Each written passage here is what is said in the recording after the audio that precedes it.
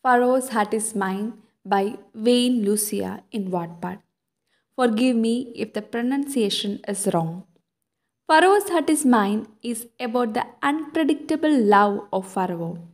16 years ago, Crown Prince's favorite wife Nefertari dies. No one knows the reason. The whole country mourns, unable to forget their beloved queen to be. But eventually, everybody moves on with their own lives. But the prince can't. He loses that spark of love in him and is no longer interested in the beauty of nature around him. He doesn't want to see his mother. 16 years pass, and now the prince is a king, a great pharaoh. The queen mother wants him to love again, so she chooses his new bride. And who is that? Nephru.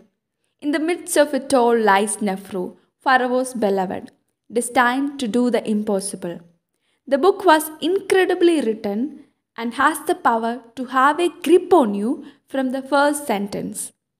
The struggle for power, in which even your most loved becomes the enemy.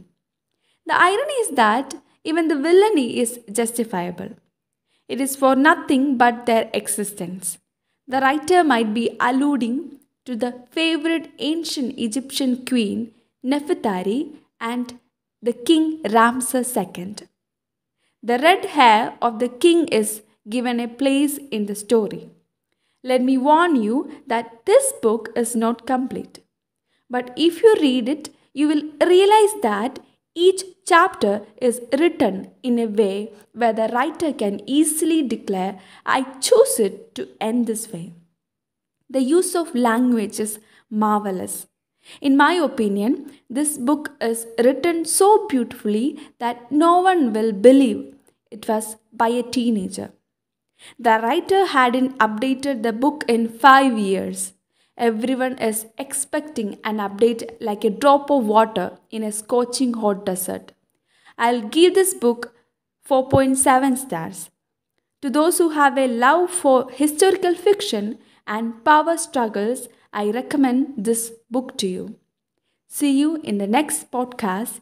Thank you for listening to me. I'm glad that you are here, spending your valuable time with me. Please comment and subscribe. That will be a great encouragement for me. Thank you.